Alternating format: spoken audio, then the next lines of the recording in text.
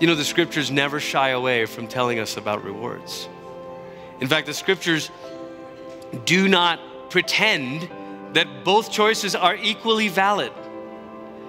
And just choose the one that is your truth.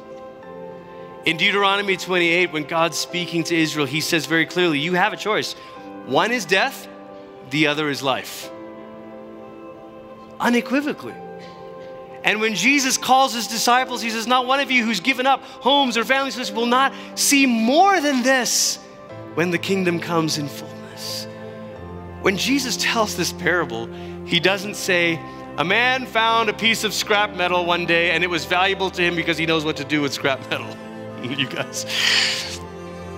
He says, no, it's a treasure. Like unequivocally, this is a treasure. He doesn't say an eccentric collector of seaweed found a piece of seaweed and decided to frame it one day. No. Let's be clear. This was a pearl.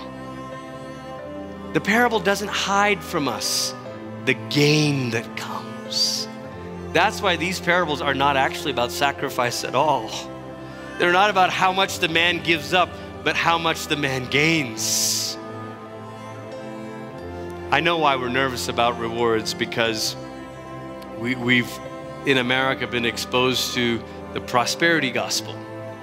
And so we've heard people say, follow Jesus and your life will work out. Follow Jesus and you'll have miracles, and follow Jesus and your bank account will grow. I've heard it all. I lived in Tulsa, you know.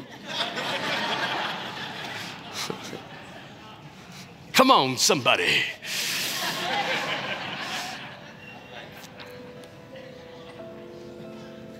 But the prosperity gospel is not wrong because it promises us too much.